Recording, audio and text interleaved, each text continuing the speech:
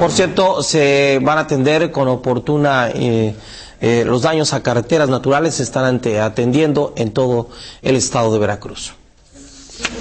Maquinaria de Veracruz, Maver contará con equipo y herramienta más cerca de los municipios del estado para hacer frente de manera oportuna a las necesidades en materia de caminos y carreteras que resulten dañadas por contingencias naturales. Vamos a crear próximamente aquí en el norte del estado, vamos a obtener una superintendencia zona norte, en el sur, para estar más cerca y darle respuestas rápidas, una respuesta rápida a cualquier situación, poder coordinarnos con la gente. En coordinación con diputados locales de los diferentes distritos y con los alcaldes electos que entran en funciones a partir de enero, se hace un balance para continuar con los trabajos en caminos y carreteras que están más averiadas en el norte, centro y sur del estado. Hay muchos accesos por las lluvias que pasaron y que no entraron al programa de Fonden, y bueno, ahí tenemos que entrar nosotros con un programa del estado.